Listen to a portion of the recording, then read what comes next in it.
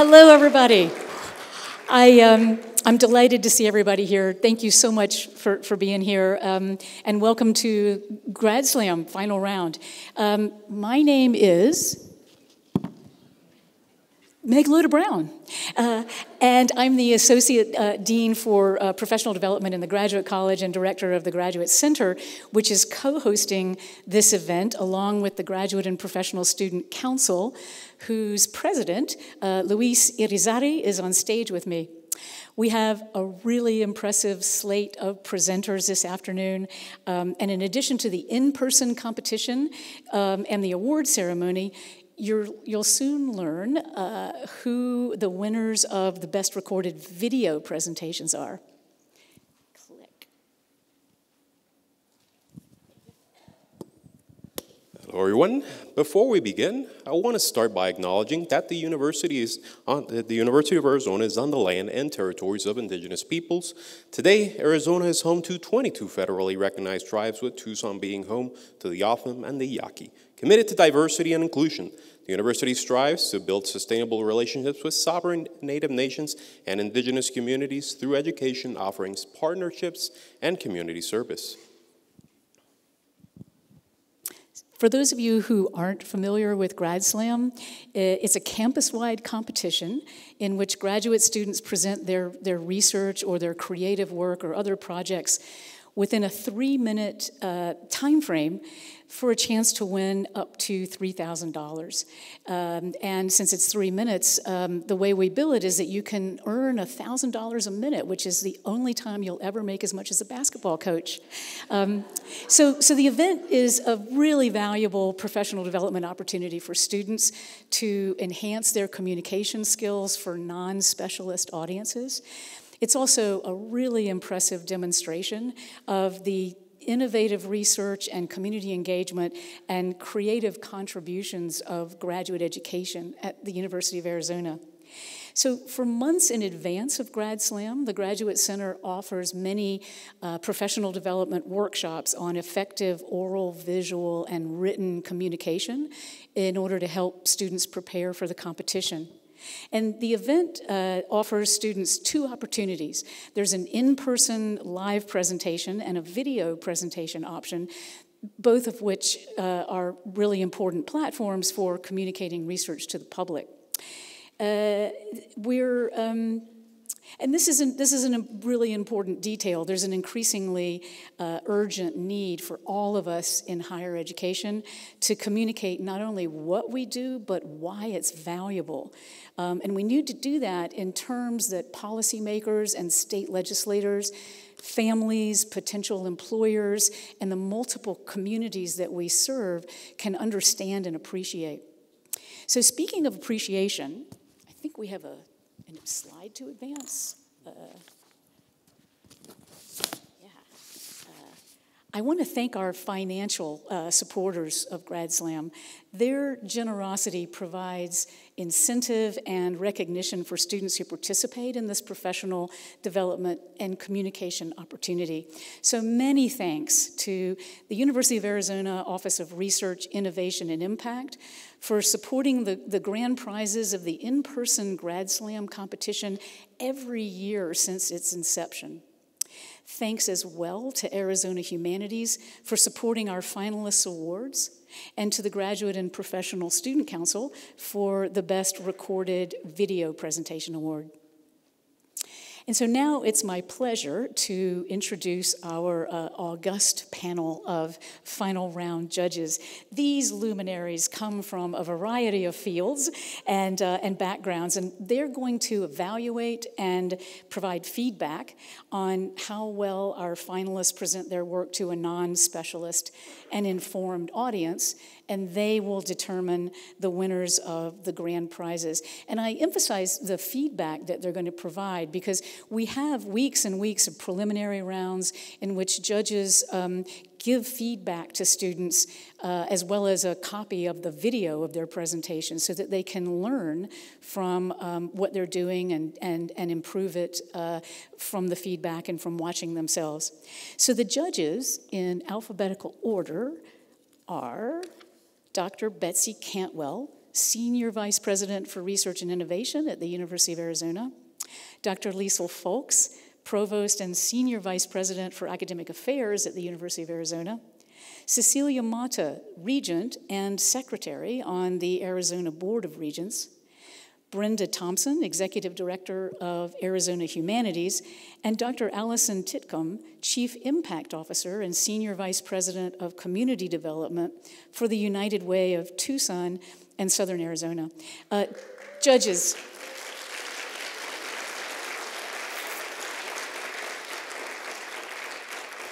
thank you very, very much for being here today. And I also want to express appreciation to the 21 in-person preliminary round judges and 3 video award judges who were critical in selecting which presenters moved to the final round and which received the video awards.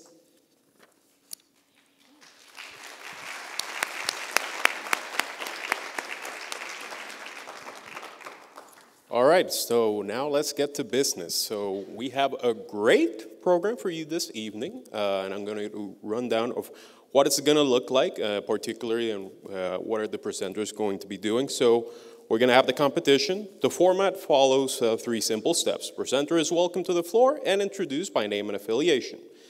Number 2, presenters will then have 3 minutes, which starts when the presenter speaks or uses a hand gesture, and then the judges have 3 minutes to complete their first impression of evaluations, as well as their comments. We're going to repeat this process for all the presenters.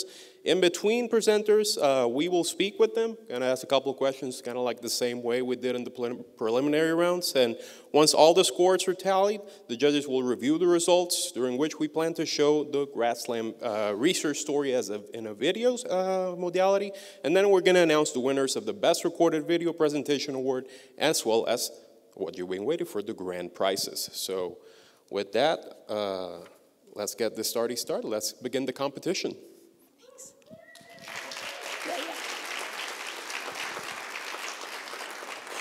Our first presenter is Grace Heffernan. She's a master's student in the biomedical engineering program. Grace, you have the floor.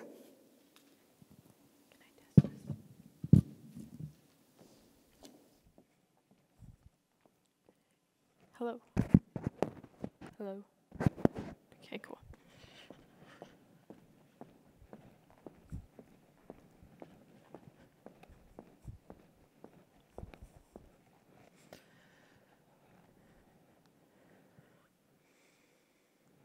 Imagine you're in high school, running down the soccer field at full speed.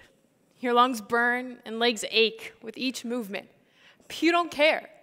Nothing matters more than running and winning. Flash forward 6 months. You're tired, breathless, and bleacher sprints are a lot harder than you remember. You tell yourself it's just a phase, that you haven't been practicing enough in the off season. Tomorrow, you'll be back to normal. Suddenly, you wake up in the hospital, not sure how you got there. Your parents are crying as the doctor tries to talk to you, but you stopped listening at the words, life-threatening heart disease. Any second now, you'll wake up from this nightmare. Genetic cardiomyopathy affects 1 in 500 people worldwide and is the leading cause of sudden cardiac death. This disease causes heart muscle to stretch and thicken, reducing the heart's ability to pump blood efficiently to the rest of the body. It's caused by abnormal genes or mutations that change the shape of heart muscle and proteins. Now, despite its severity, there's currently no cure for genetic cardiomyopathy, and the medication that is available only acts to relieve a patient's pain without dealing with the cause of the condition. A main question stopping drug development is, how do these mutations actually change heart muscle? The question can only be answered if we know the organization and movements of the proteins that make up a normal heart. Unfortunately, we do not yet fully understand the structure of cardiac proteins that are affected by these genetic mutations. In my research, I focus on defining the structure of one of these proteins, troponin T. And to do this, I use a technique known as fluorescence resonance energy transfer, or as I like to call it, FRET. Fret acts as a molecular ruler that uses the energy from light to measure the distance between two proteins. First, I place a molecule that gives off energy when hit by light onto troponin T. Then, I shine a light on this molecule, which causes the energy to be transferred to a different protein in the heart. This transfer of energy allows me to measure the distance between these two proteins. So why? Why does this matter? Knowing the distance that troponin T is from other proteins in a healthy heart helps us piece together muscle structure. Once we know this, we can then identify where mutations change the structure and create medications that target these areas. Patients suffering from genetic cardiomyopathy never wake up from their nightmare. Understanding distance changes between proteins in a healthy heart will bring us one step closer to finding a cure that wakes them up. Thank you.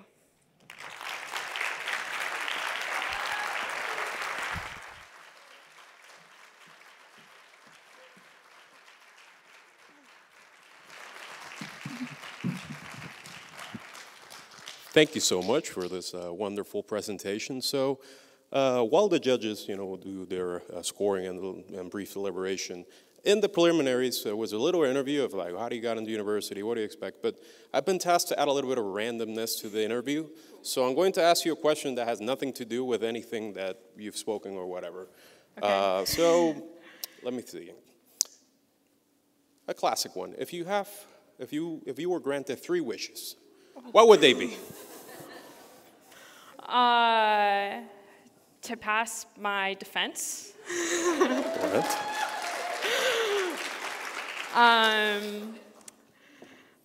That's the top of my priorities right now. To not wreck my car again. It's happened, sorry Dad, happened twice in the last year. And then probably just for my family and friends to stay healthy and safe. So, yeah. Perfect, that's great. Thank you so much. Thank you.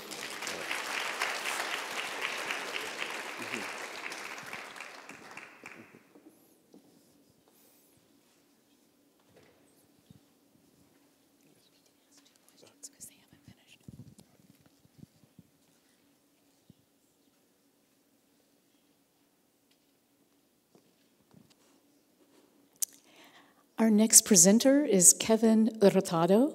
He's a doctoral student in the pharmacology and toxicology program. Testing. Listen. Testing. Thanks.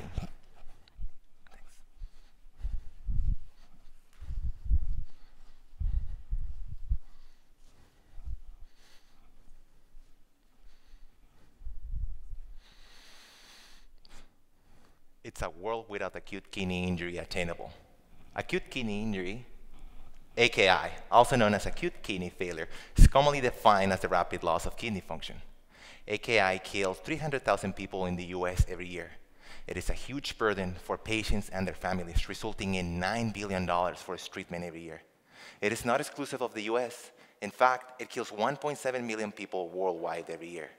About 85% of all AKI cases happen in developing countries, like my country of origin, Mexico, on which 25% of all AKI cases result in death. AKI can be acquired outside the hospital or after being admitted by a different reason, such as surgery. It doesn't discriminate against age, nationality, race, or sex.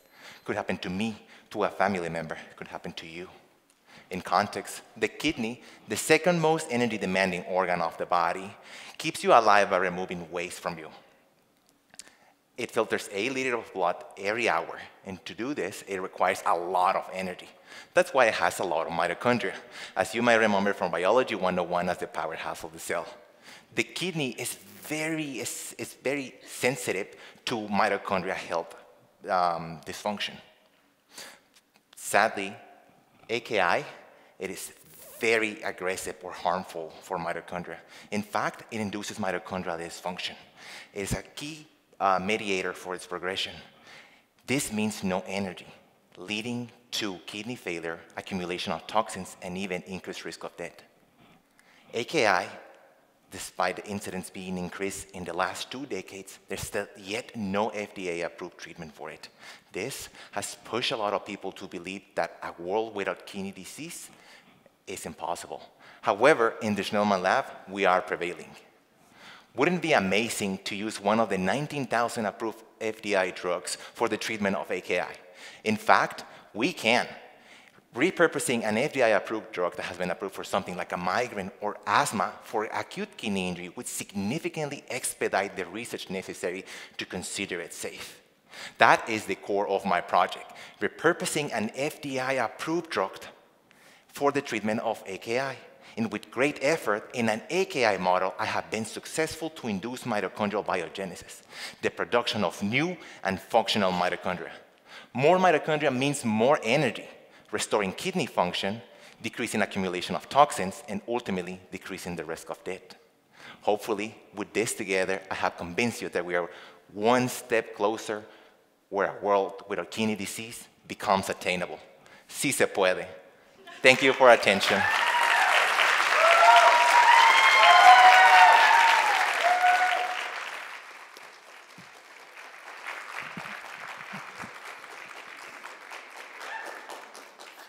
Thank you so much, Kevin, for this presentation. So I don't know if you were hearing on the other room, but same deal. There was a brief interview in the preliminaries in which I talked about how do you get into the university, what do you expect to graduate, and so forth. But now I'm going to add a little bit of randomness to this brief interview to give some time to the judges. So if you could erase one moment from history, which moments would you erase and why? Oh, the first time I paid my taxes on my own.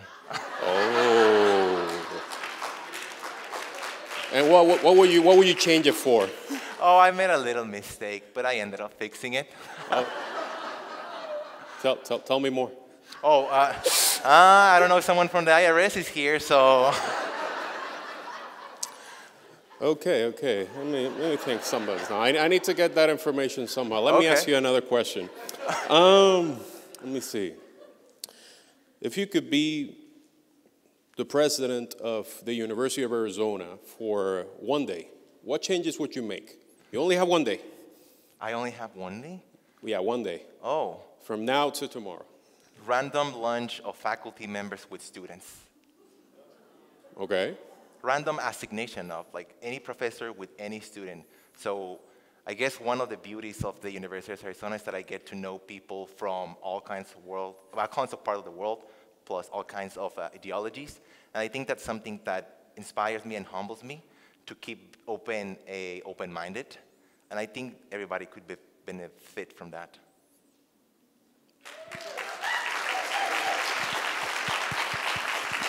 Thank you so much, Kevin.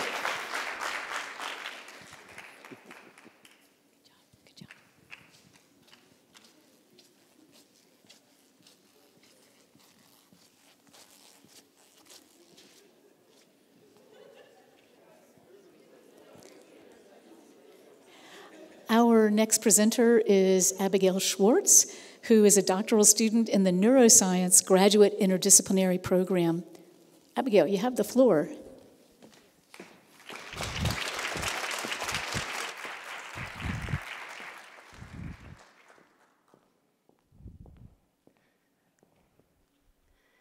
.5% of the U.S. adult population suffers from chronic pain.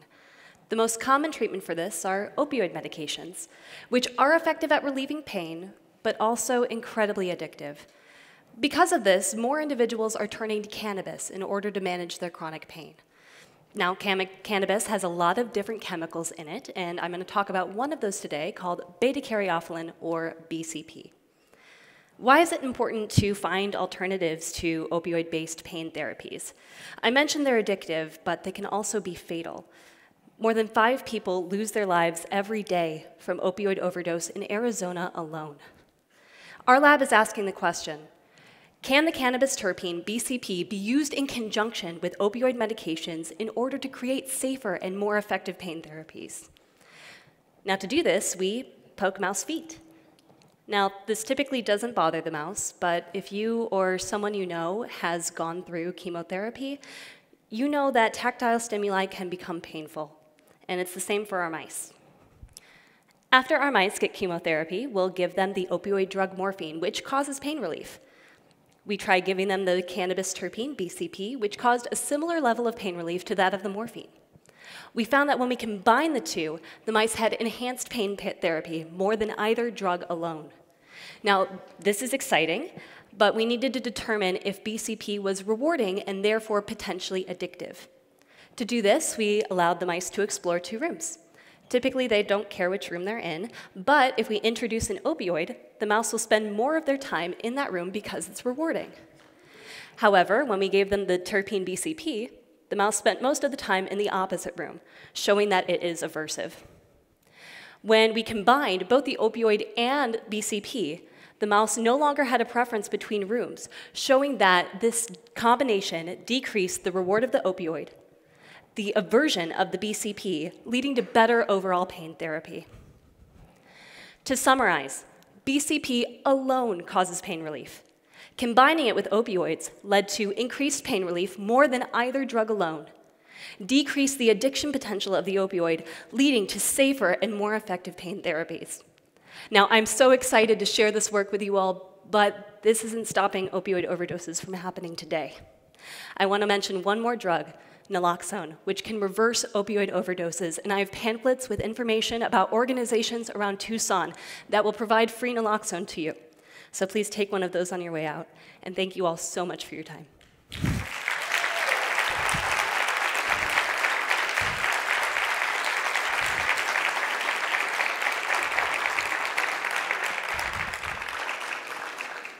Thank you so much for this presentation. So you probably heard my spiel through Kevin that I'm going to switch a little bit the interview, and I'm going to ask random questions instead of usual questions. So let me see. Any ideas? No, I have one. Let me see. I asked about president of the university, but what if you could be the governor of the state of Arizona for one day? What things you would change? Real quick. I guess with this presentation, make naloxone more available, put more funding in it, and decriminalize homelessness. Give more support to the homeless community.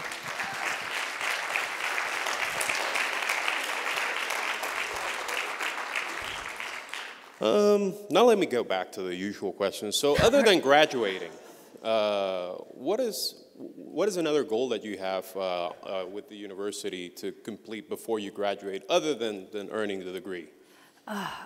With the university, my first thought when you said a goal that I have right now would be rock climbing. I want to be able to climb a 12A, flash it. So that's, but that's apart from the university. One of my goals would be to really leave behind good, like students that I've mentored, really leave them with skills that they can take into their next phase so they're able to meet their goals. Perfect. Thank you so much. Thank you. Thank you.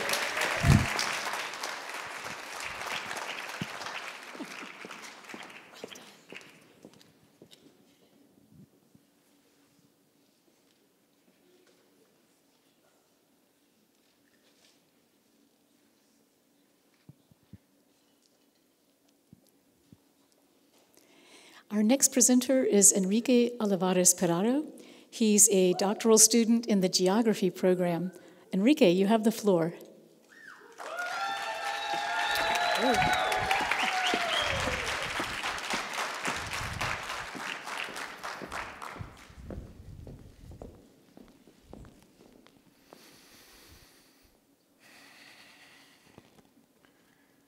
The United States is in the midst of a mass incarceration crisis, with 2.2 million people in our prisons and over 10 million people cycling through our jails every single year. Right here in Arizona, we have the 8th highest rate of incarceration in the whole world. Our state punishes so many people that 1 out of every 11 Arizonans has a felony conviction on their record. My name is Enrique Olivares Pelayo, and I study prisons. I map the human cost of mass incarceration, or carcerality, in our state. More than just a fancy term for the geography of prisons, carceral geography theorizes and makes meaning about sites of containment, confinement, and coercive control. Because how can we map intangibles like exclusion, stigma, and shame? Where do we find, or how can we define invisible boundaries and borders in our carceral state? Answering these questions requires new ways of knowing and novel methods of research in geography. Allow me to reintroduce myself.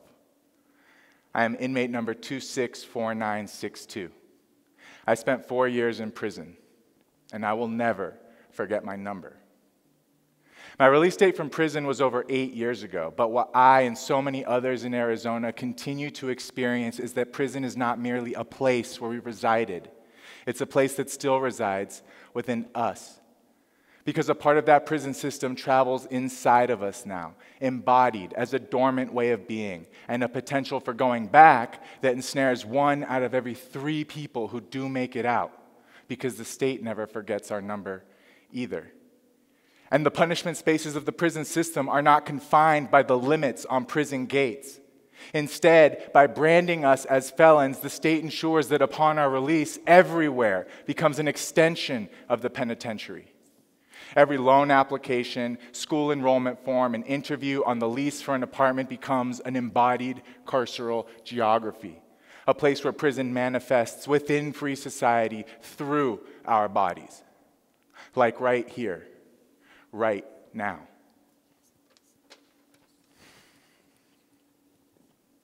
Thus, my research analyzes and codes the data contained within lived experiences of incarceration to map both the scale and the scope of Arizona's carceral crisis. Because we will not end injustice, hunger, and poverty through banishment, punishment, and chains. We cannot make our society more equitable through violence, handcuffs, and more cages for human beings. My research seeks better answers for these challenges that we collectively face, and they must be rooted in human dignity and mutual respect. Thank you.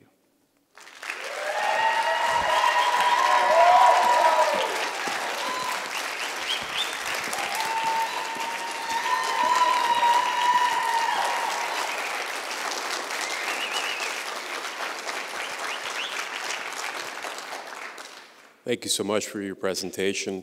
So I'm sorry for the audience. I know I'm repeating the spiel a couple of times, but in the preliminaries, you were asked some basic questions about your research and the universities, but I'm going to ask questions that have nothing to do with that, that are completely random. So number 1, if money was not a problem, how would you spend your time? If money was not a problem, I don't think I would change anything about how I spend my time. I would exercise and eat healthy and spend time with my loved ones. Thank you for the support, and continue to do my best to mitigate the violence impacted on so many lives by our criminal punishment system. Perfect.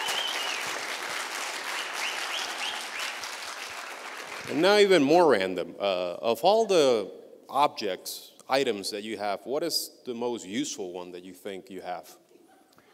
For in my case, it's a frying pan.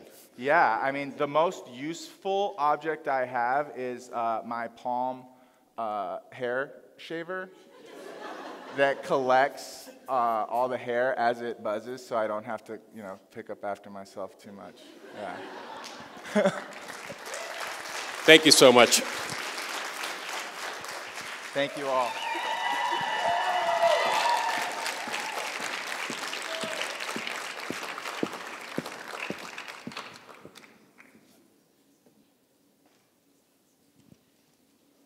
Our next presenter is Gabby Nguyen. She's a doctoral student in the Applied Intercultural Arts Research Graduate Interdisciplinary Program. Gabby, you have the floor.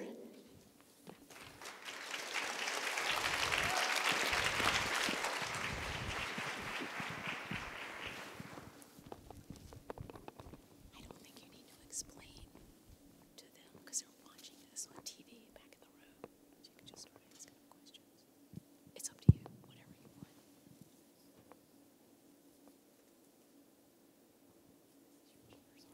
I was in Greece last summer studying art, ethnography, and pedagogy.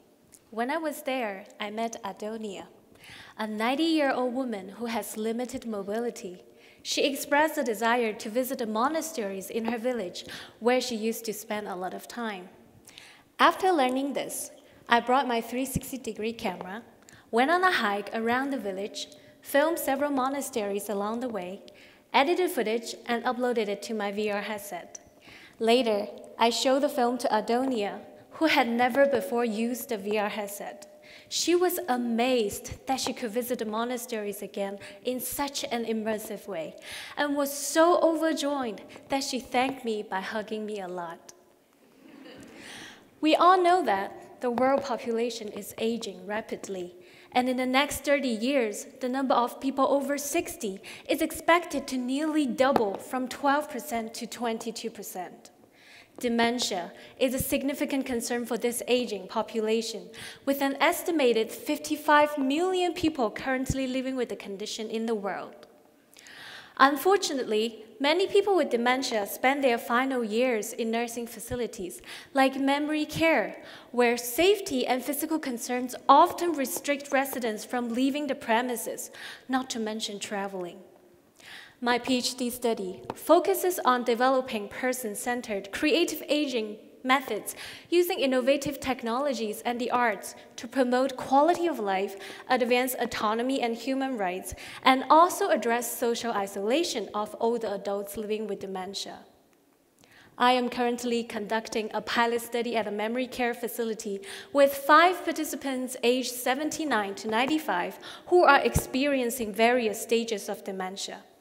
Each week, they watch a 360-degree film of their choice, featuring any location worldwide, accompanied by their preferred music.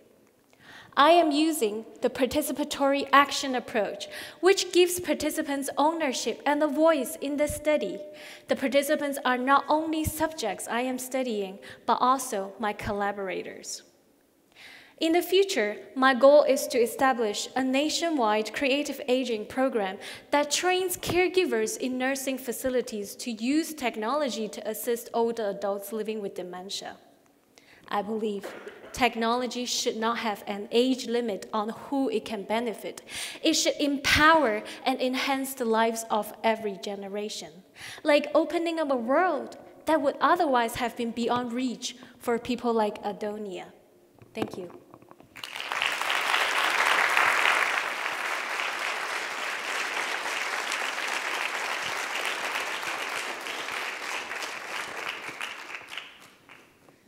No, I'm not going to say the spiel again.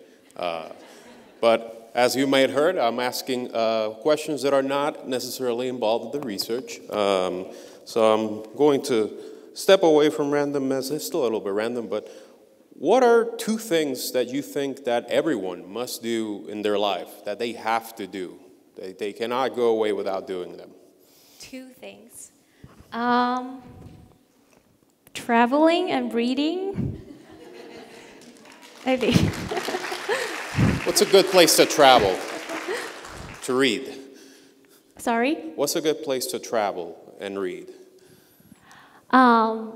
Personally, I think New Zealand, because I've been to New Zealand and I love it there. It's so pure. It's like the heaven of our world. So, and it's where they shot the Lord of the Rings. So, yeah. So, and now on that same note, what are 2 things on your bucket list that you would like to do in the upcoming years? That's a other than graduating, because we all want to do that, and we must do that.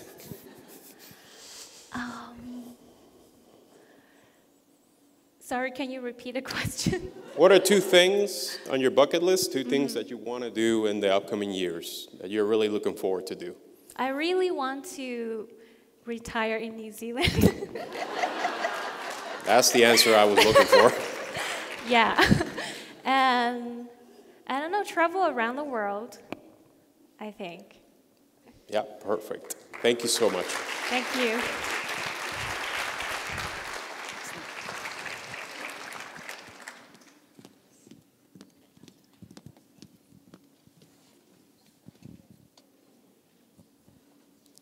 And our final presenter is Colin Gillespie. He's a doctoral student in the Natural Resource Management and Watershed Management and Eco-Hydrology program. Colin, you have the floor.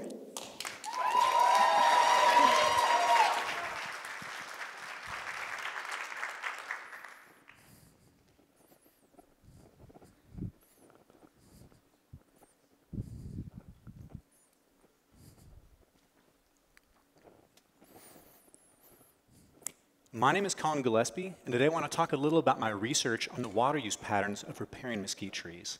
First, I'm going to talk a little about mesquite more broadly and some context before getting into some of the specifics of my project. Now, mesquite are incredibly flexible, adaptable, and hardy species. Here's a classic lowland watershed like you see in the areas around Tucson. And mesquite can be found pretty much everywhere here, including in the upland scrub, lining the washes, and down in the river terrace just out from the cottonwoods and the willows. Like the highlighted area in this image, areas bordering a water body like the stream are referred to as riparian. And it's the mesquite in these areas that are of principal interest to our project. Mesquite can be vilified and are sometimes blamed for declines in stream flow seen in many waterways throughout the Southwest. So land managers sometimes turn to expensive and destructive mesquite removal projects in attempts to mitigate that decline. Yes, maybe it's true that mesquite are not as huggable as some trees, but it's not clearly established that their removal would have that desired effect. And so it's in this context that we're studying the water use patterns of riparian mesquite along the lower San Pedro River. We're trying to determine the source water used by different stands of mesquite, and that would be able to let us see if the trees are using water that might otherwise contribute to stream flow. We're also asking, does water use patterns vary between mature stands and younger thickets? Does it vary between different times of the year? And how does this impact tree water stress? Here you can see some images from some of our test plots. We're studying a mature forest, a high-density young thicket, a low-density young thicket, as well as an upland plot that declined to have its photo taken, so it's not pictured here. We collect samples from each of our plots of both the trees and the shallow soils, and then we extract the water from those samples. Then we analyze that water to determine its isotopic signature so that we can see which water sources the trees are using and when. And what we're seeing is that the different stands of mesquite have very similar patterns in that they mostly use water from the upper couple layers of soil, depending on the available moisture. Through the spring and into the early summer, they begin to draw water from deeper down as those shallower soil layers dry out.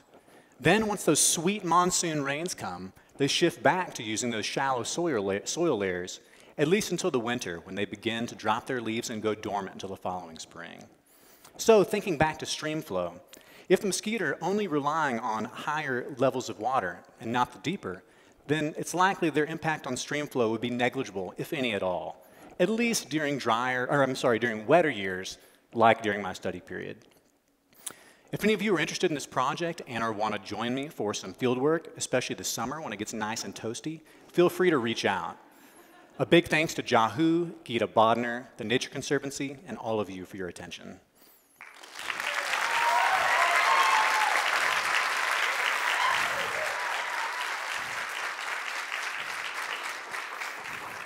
Thank you so much. No, I'm not going to say a spiel, just a little bit. So, as you heard, I've been asking questions that are not related to the research, and I'm going to ask again the very first one.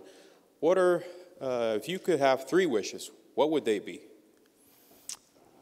Okay, yeah. 3 wishes. I mean, I want a boat, like a sailboat, not like a big yacht, like a modest sailboat, because I want to live on a boat for a little while. 60 feet, 80 feet? 60 seems ambitious, but I mean, yeah, that'd be fine. I wouldn't say no boat, or 60. Yeah, no, that's fine.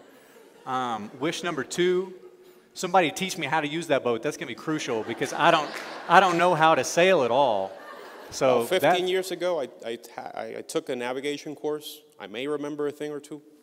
Okay, well, yeah. I mean, then I'll save that wish, and then I'll use it for. Oh gosh, I don't know.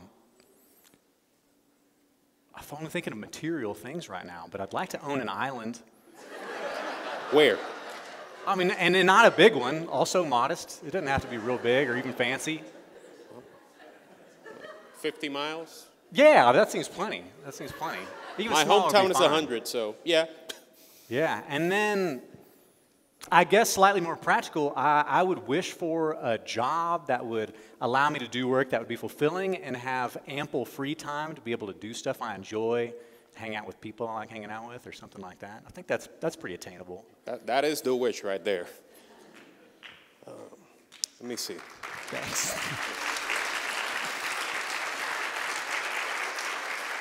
So one last question, very random. If you could be invisible, what are some of the things that you would do? Yeah, that's random. Yeah. Audience is here. Appropriate. Appropriate, yeah. Jeez, I mean, that's a solid question. I would want to see how, I think everybody has little habits of certain ritualistic things that they do. Now, no, geez, oh no, the only example I could think of is not ideal. Okay, so how about this? Like maybe probably everybody has a technique that they use to fold their laundry, and you don't really learn it from anybody. You just develop your own technique, and you kind of, it just like evolves on its own. And I only know what mine looks like. I don't know what anybody else's look like. So maybe I'd want to like see those sorts of little rituals that people have in their day-to-day life. That's different from my method. You know what I mean? Maybe I could pick up some tips. That's the real answer. Thank you so much. Thanks, Another round of applause.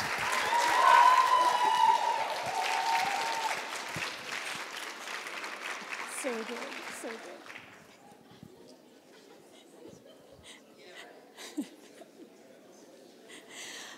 Okay, this concludes the presentation portion of the Grad Slam final, and it concludes Luis's torturing of the presenters. So I want to thank the students for their presentations, and I want to thank the judges very much for their evaluations. So for the next 15 minutes or so, the judges are going to adjourn to the deliberation room in order to review the scores and determine which presenters will win the grand prizes. And so while they confer, Luis and I get to tell you a little bit about the work that we do on behalf of graduate education. So I'll start. As many of you know, the Graduate Center is the professional development arm of the Graduate College, and we offer programs and resources and opportunities that include writing support, interpersonal communication and public speaking, wellness initiatives, mentoring, career services, conflict negotiation, financial literacy and educational debt management, combating imposter syndrome, networking skills, and a lot more. We put on dozens and dozens and dozens of programs each semester and throughout the summer. And over 3,000 graduate students attend our programs each year. And in addition, we incorporate professional development opportunities into all of our student staff positions, so the graduate assistants who work for us in the Graduate Center. And the graduate assistants, Luke Wink Moran and Sam Masango, took wonderful advantage of just such an opportunity when they recently created a video that explores the impact of Grad Slam from the perspective of past finalists. And so we're very excited to share with you their work while today's Grad Slam judges deliberate. So here it is. Hope you enjoy it.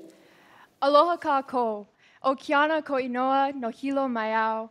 My name is Kiana. I am from Hilo, Hawaii, and I am the product of 1,000 generations of storytellers who lived so that I could be here today. An opportunity to win $1,000 for every minute while presenting your research as a graduate student. Grad Slam.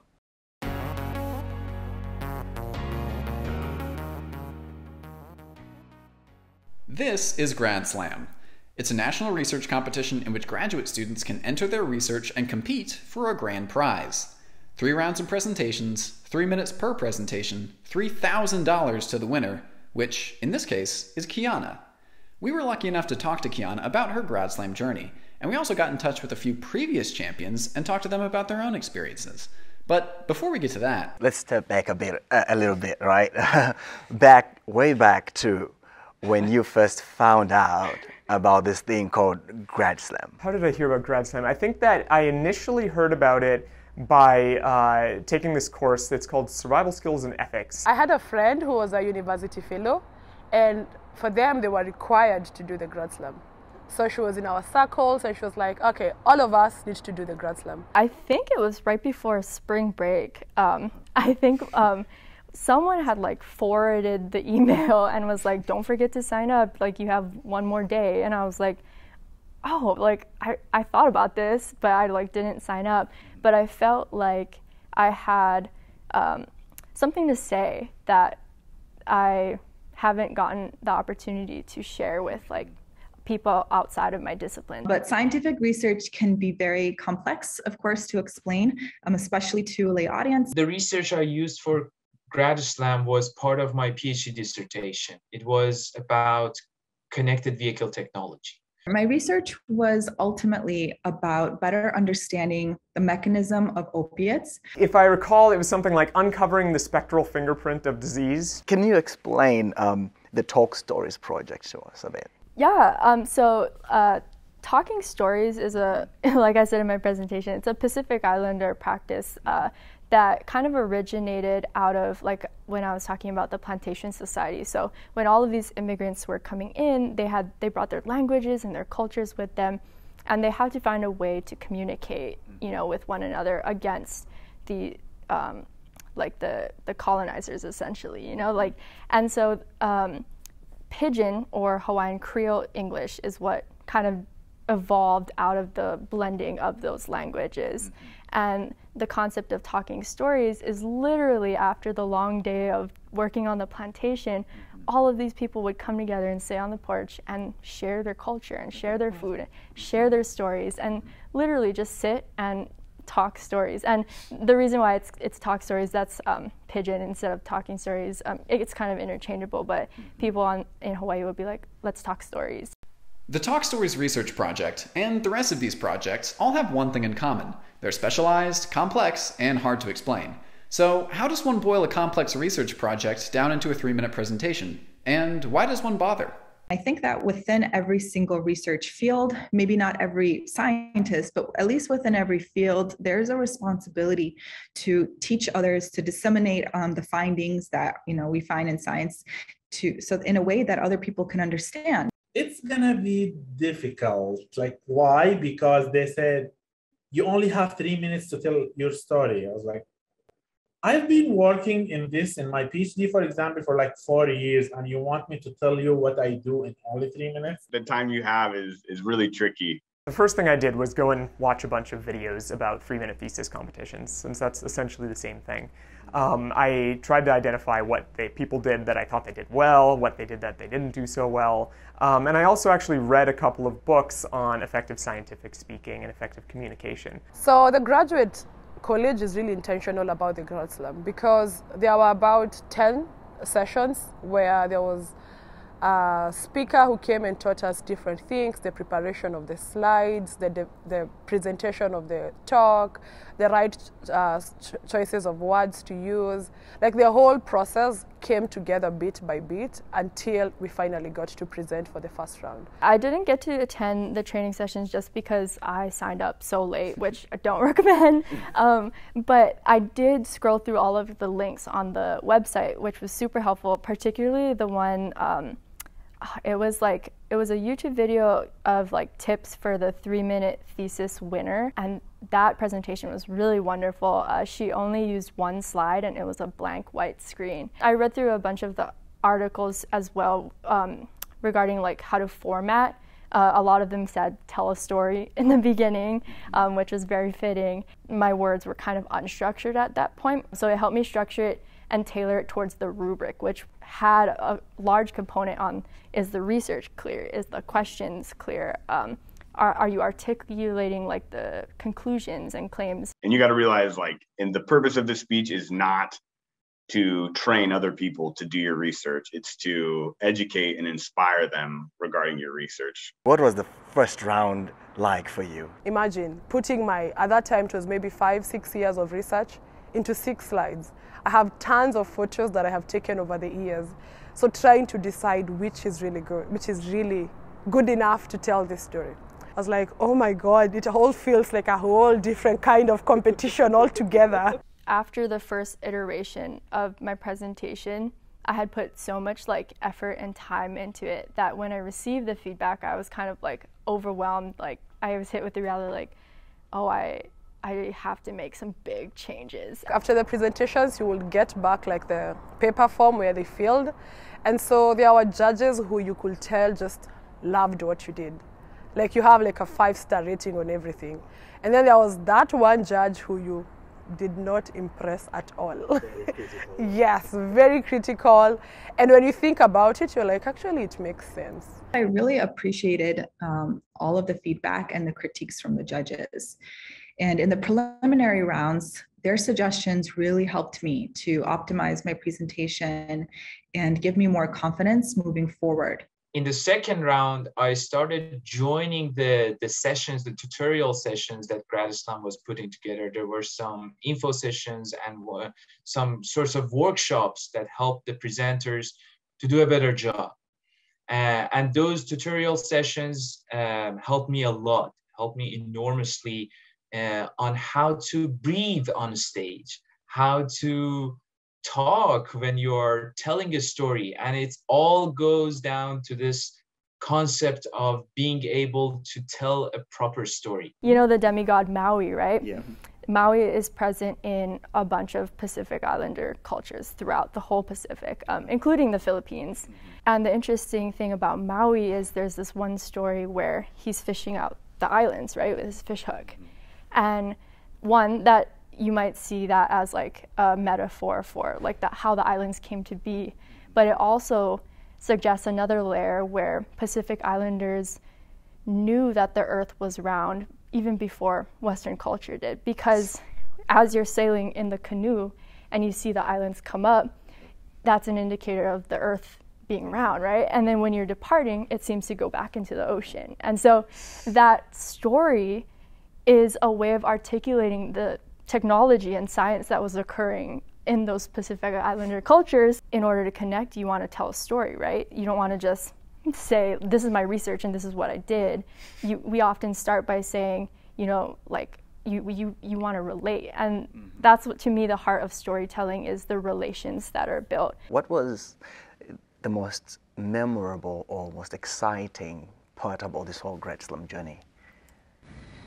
Oh, I really think the finals. So to get ready for the final round, I would go running in the morning, and then while I was running, I would like recite it in my head, like lung on a chip is all, you know, I like have my eyes closed while I was running and trying to get things going. And that was good, just helped me get like all the nerves out. I just would practice it over and over and over and over. I practiced it probably hundreds of times leading up to it. And it became almost like a competition with myself to make it as good as I possibly could. For the final round, up till when I started, I had not told my family about it. And I remember my dad called me and I told him, oh my God, no, we can't talk now because I'm getting ready, you know, to do this. And he was like, to do what again? And I'm telling him, okay, so there's the Grad Slam and then there's the first round, so tonight is the final round. My dad tells me, okay, since you've decided to tell me this, go and make me proud. So there you are, walking into the Environmental Sciences building on the 24th of March, 2022, looking for Grad Slam for the Grad Slam venue. Take us through the events of that morning and paint us a picture of your experience right until your name was called out. So I was very nervous, and walking in, I kind of didn't know who I was like up against. I didn't know like the rigor of everyone and like their projects. And so when I walked in, it was like completely silent, and that like made me more nervous, but honest too. You were kind of like joking around, which like helped calm my nerves. But during the presentations, I just kind of tried to breathe and run through it a couple of times in my head. And then when my name was called, I just like blacked out. As soon as they called my name, I was like, the only thing was in my mind was, it's to be or not to be. This is my only chance. You already knew, when you hear that, it's now or die. But as soon as I walked up to the front or the stage, I saw like my presentation up, and I was like, oh, I remember like why I'm here. And a lot of times when I'm nervous, I'll remember that I am a culmination of an entire lineage and history that came before me. I told myself, like, this small 3 minutes of my life is a way of honoring my past by bringing them with me into that space. So I performed. Kiana's wasn't the only excellent performance given that day. In fact, when the contestants lined up to receive their awards, some of them weren't even thinking about the grand prize. I wasn't thinking about the placings. I was just like so overwhelmed with joy and honor that I could finally, present what I'm passionate about in a way where people are like, oh, I can connect and I can see like why that's important and why it matters. I was blown away when we won. Because they're all great presentations. I think that's the thing that was crazy is after everyone's presentation, I was so excited about everyone else's research. I was like, oh my gosh, they're doing that. Like, this is so cool. This is impactful. Like, they're helping kids that, aren't native English. Like, there's so many things. I was like, everyone's got cool research. And then when it landed on me, I was like, oh my gosh, this is such an honor. It was really, really crazy. Honestly, just like, But what did you learn from participating in Grad Slam? Definitely learned a lot more about my strengths as a student and as a scientist. I learned really about how little I knew in this field, how little I knew about creating a good presentation. Actually, it impacted my life a lot to the point that now I'm not exaggerating. Like, Grad Slam made me explain everything that I know to anyone as simple as possible. Because I believe in, as I told you before, if you can't explain it simply, you don't understand it well enough.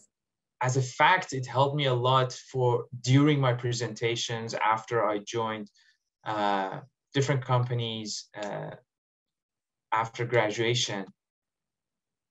But something more personal for me was that I had a passion all my life, and I never got a chance to do it, and it was stage acting. The problem was that I never had the time or the energy or the excitement or basically that extra push to go outside of my comfort zone and try what I always loved to do. After graduation, and mainly because of the experience I gained through Grad Slam journey, I was able to go out there and start auditioning for different plays that are happening here in the Bay Area.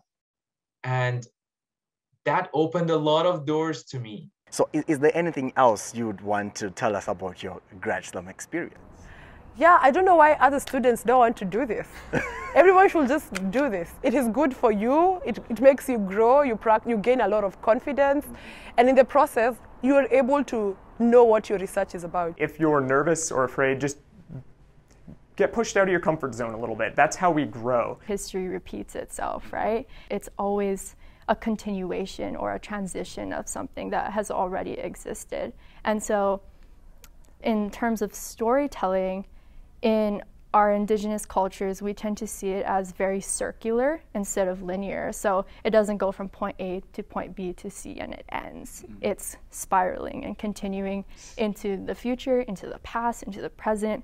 And so everything comes back to the story in the sense that it is our origin. We are tied to the land because of it. And it's easy to say like everything is story, but it really is a part of humanity, and it connects us back to our origins and also to our future, which is being born right now.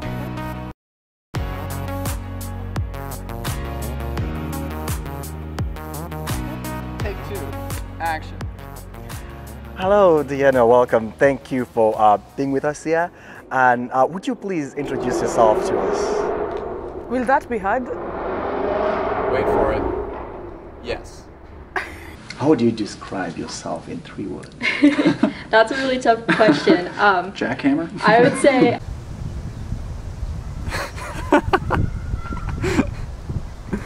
He's going. Keep And that's all our questions. Oh my gosh. Yeah, do you have anything else? Is there anything else you want to add? I know I hate that question. I feel like we got a lot of content. We got it. Yeah. Yeah, we got a lot. We did. Yeah, we're good. That was so nerve-wracking. That was amazing. Thank you.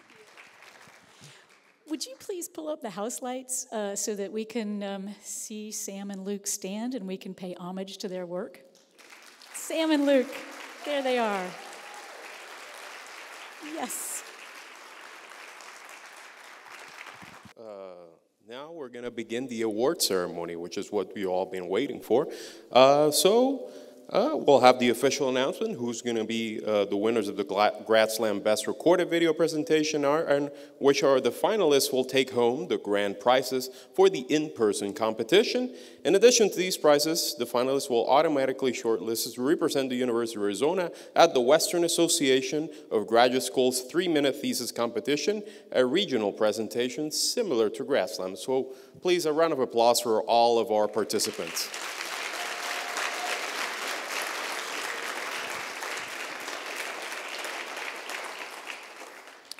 So this year, the Graduate and Professional Student Council sponsored the Best Recorded Video Presentation Award. GPSC is sponsoring the awards and offering first, second, and third prizes. And let me talk a little bit about the Graduate and Professional Student Council. I promise I won't take too much of your time. So the Graduate and Professional Student Council has been in the University of Arizona for about 30 years. Part of our mission statement is to promote the social, economic, and academic aims of graduate and professional students in the University of Arizona. And one of those three is very prominent these days, which is the economic aspect, and that is something that this year in particular, GPSC has been focusing on, getting better financial circumstances for graduate students. But we also expand our reach to make sure that graduate and professional students have a voice in the university. Because that was one of the aims of the Graduate and Professional Student Council when it was being created. And this year, we've accomplished a couple good things. We've launched several new grants, and we currently offer grants for students to travel and give presentations in respective conferences, to take their licensing exams, such as the bar or med school exams, and most of these things are focusing on the economic aspect because it's one of the things that me as president, we constantly get that the financial circumstances of grad students are not the most ideal, and we do what we can to help our fellow students.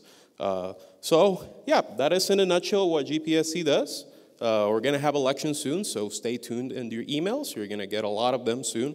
Not from me, but from other people related in GPSC. So now let's start with the awards, the video awards. So to be eligible for this award, students had to create 3-minute videos about their work.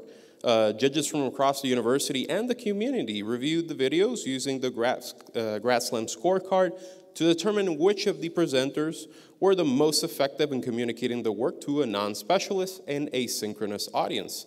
So, without further ado, let us find out who won these video awards. So, our first announcement is an honorable mention. Our judges felt strongly that this individual did an outstanding job and should receive recognition. Our video award honorable mention is for Thomas Furr, a doctoral student.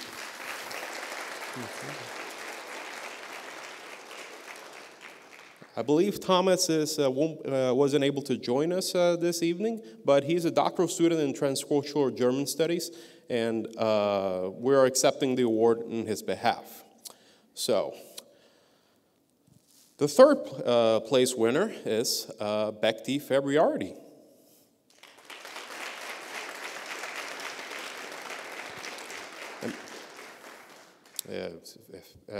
Bekti is here with us.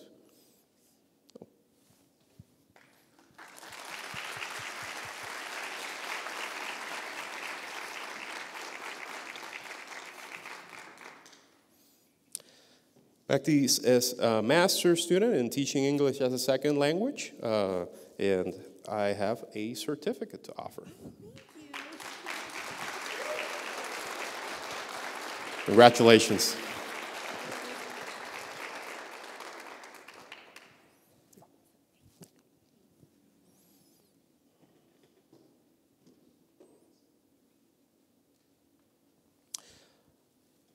So, I know, first, third. Now let's hear the second place. So the second place winner is Brian Wong.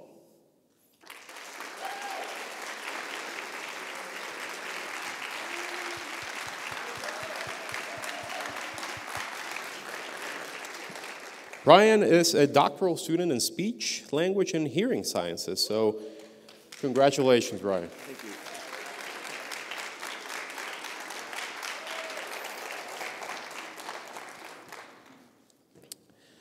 And now for the first place winner is, drum roll please, drum roll, no. Grace Heffernan.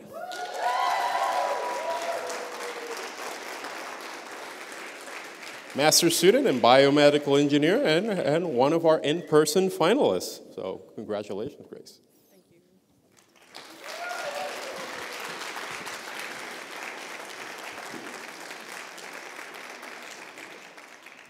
Congratulations again to all the best recorded video presentation winners. We'll be reaching out about the monetary award, not just the certificate, so stay tuned for emails. Now I leave you with Dr. Brown. Okay, the judges have spoken. So we're ready to announce the results of today's competition. The presenters will either receive a finalist award of $750 or one of the grand prizes. So will the finalists please come to the front?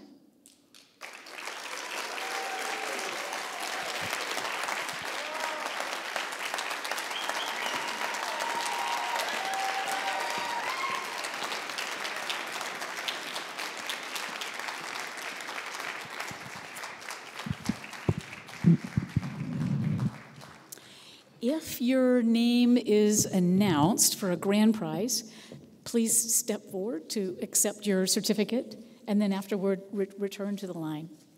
So, the third place finalist for Grad Slam 2023, do you notice how slowly I'm speaking? Yeah. Is Kevin Hurtado.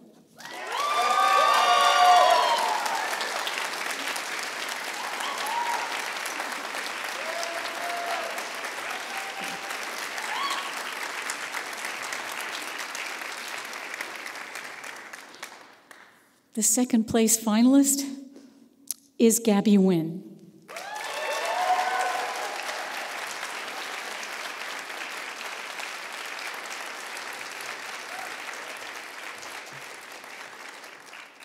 And the first place finalist is Abigail Schwartz.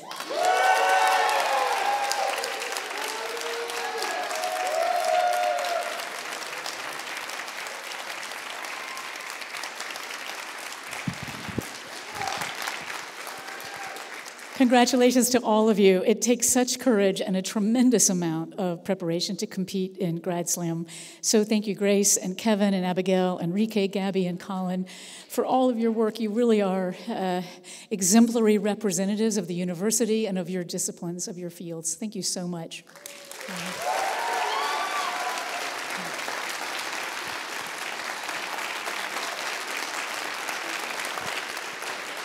So if you guys could stay here. But before Luis closes the ceremony, I have one last and comprehensive thank you to the person who is most responsible for every logistical detail of Grad Slam, from planning to implementation. His organizational prowess and collaborative skills are legendary among those of us who work with him. And without him, Grad Slam simply wouldn't be the success that it is year after year. So David Bradshaw, will you please come join us?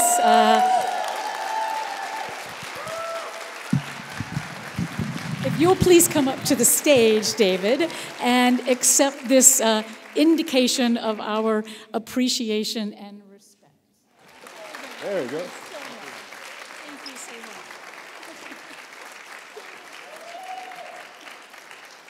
much. Share some words of wisdom. Oh, speech. Well, congratulations, presenters, video presenters as well. Fantastic job. It's been great to see all of you grow in how you're presenting your work to the public. I emceed all of the prelims, so saw where they started, where they've come. Also got to see all the other folks as well, and they did fantastic too. We've got some really great work going on here at the University of Arizona, and I'm glad we can use Grad Slam as a way to share that with the public. And it's really heartwarming to see all of you in the audience here today, supporting our students, judges supporting our students by having the difficult task of evaluating who gets the awards, but being here and taking time out of your day to hear about what's going on and what our future leaders and scholars are going to be doing. I'll stop here because we do have a reception, and I don't want to keep you from it. But thank you so much for being here today, and congratulations to all of our presenters today, award winners.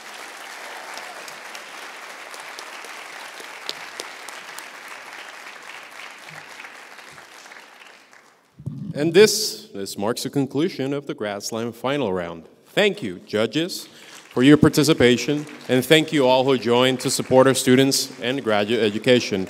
And now, I won't keep you from the reception, so that way. Thank you all again.